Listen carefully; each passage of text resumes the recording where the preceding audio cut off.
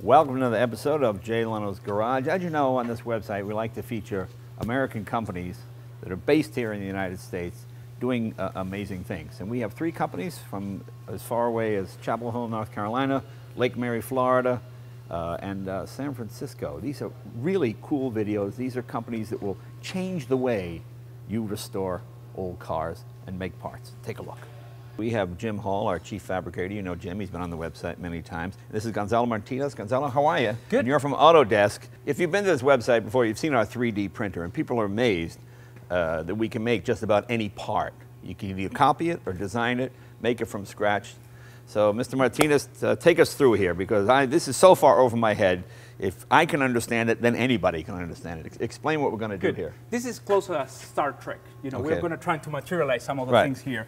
And you know, I know you have that part from the car, and we need to duplicate that part. Right. So we're going to go through the whole process about scanning the part, and I'm going to show you how easy it is to use it. Right. See, what we have here is, that is a Duesenberg Rochester engine from 1922. It's a walking beam engine. It's very, very rare. And this was the piece that was on it. Now, this goes right on here. The trouble with this piece was, it was totally just rotted out. Somebody had put Bondo in. It would not hold up to the stresses of being under an engine. I mean, it would look okay if it was a display, but it wouldn't work because it was Bondo and filler.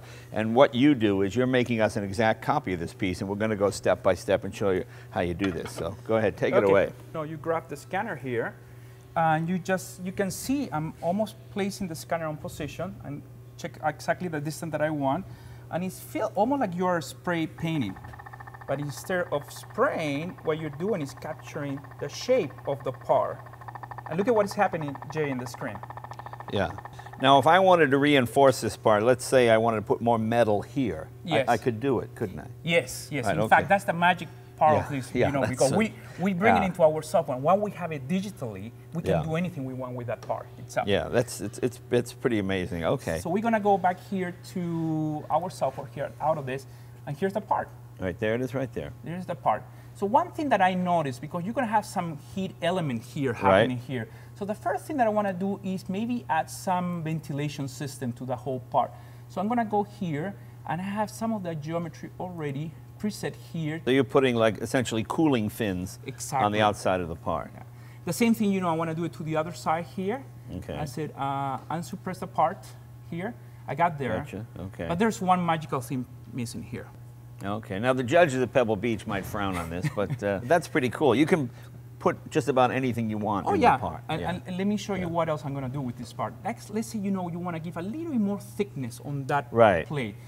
And you can see how I'm interacting the value to exactly what I want. So we're going to leave it like maybe there and say, okay, so now your part have extensively changed on the shape. Once we have the part already modified in our software, we send the whole part into the Stratasys system here.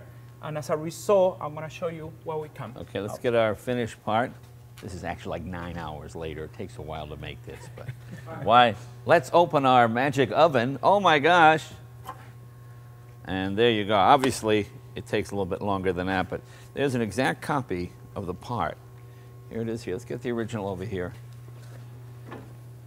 Got it. Look at that. Now, if you went to a machinist and asked him to make this for you, I don't know how much it would cost, but it'd take hours and hours. It would probably $2,500, $3,000, I don't know. Probably, and it would take weeks. It would take weeks to do. Here you design it on the computer. In the same day, you have a replacement part. There's no lost motors anymore. There's no lost pieces that you can't reproduce. And of course, we're just using this for old cars, but the applications are amazing. You were mentioning that the NASA has something similar for the space program. What was that? Well, if they get a damaged tile on the space shuttle, in the past they didn't have any way to repair it.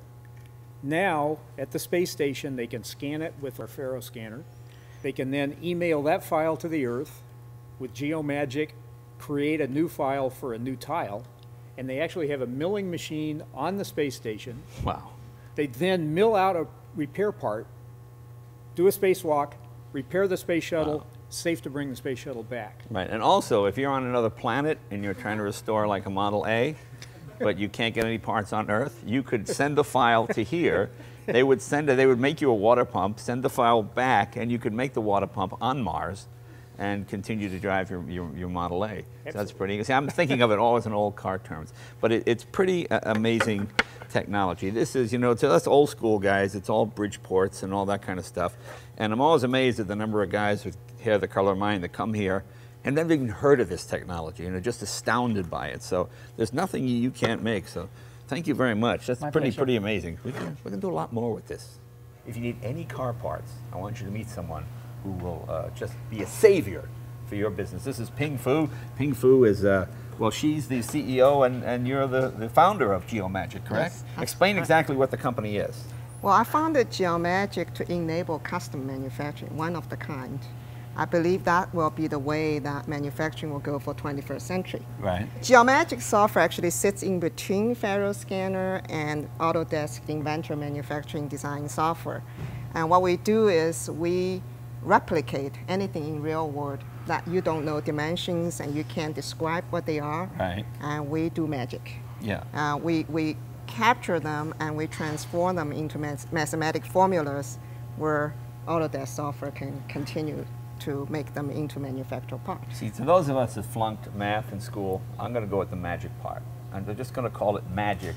I never even try to figure out how the math part works. The key of this technology is the ability to combine hand craftsmanship and the IT technology. I kind of call it IT-enabled cottage industry. Right. Your garage is just the post child for this technology. I want to show people some of the things. For example, here is a vase, or a vase if you're like me. And see, they made an exact copy. You see the painting? See how nicely it's done? Also on the inside.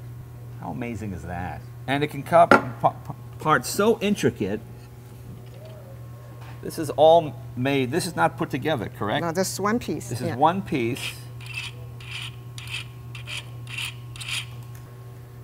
Again, one piece. One piece, yeah. There's no sub-assembly of parts. No sub-assembly of parts. This mask is built scanning my face, and it's so well fitted, it goes on my face without anything else. See, now if you're But it won't fit Jay's face, though. But see, if you're a bank robber and you want to put a stocking over your head, that doesn't work. Now you can make a mask that would allow you to rob the bank without them even knowing who you are. Jay's car. Yeah, that's correct. But look at this. Make a shock assembly. You can make any prototype part to see if it fits before you make it, and it even squeaks like the real one. Well, Ping, this is just amazing. Thank you so much for saving our car hobby. Thanks a lot. We've got to get more women over here. Yeah, woman, that's power. That's right. You know, there's an old saying, you want something done right, do it yourself.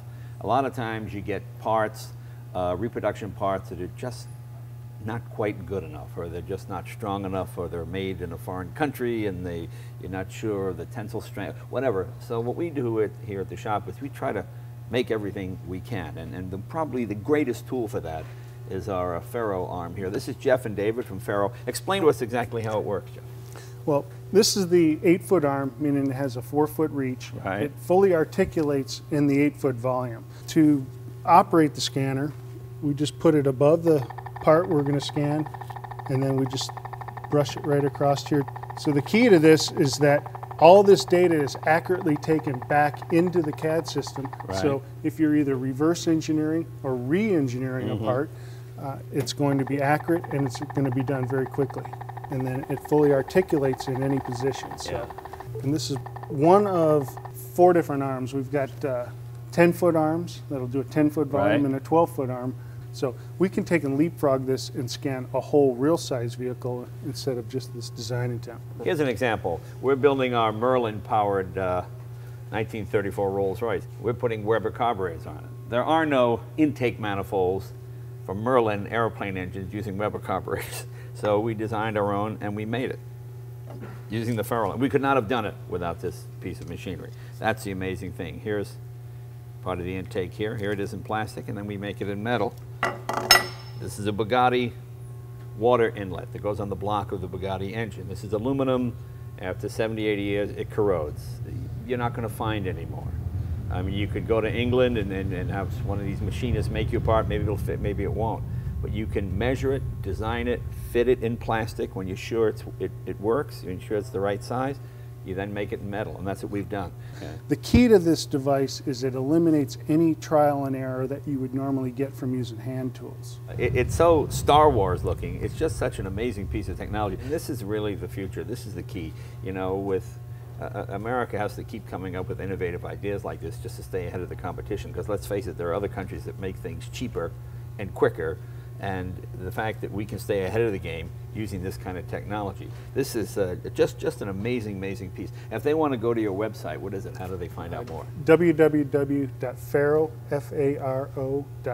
Okay, now if you guys are going to scan my face, is that what you said you wanted to do? Yeah, we'll go ahead and do that. All right, let's try We'll move the car.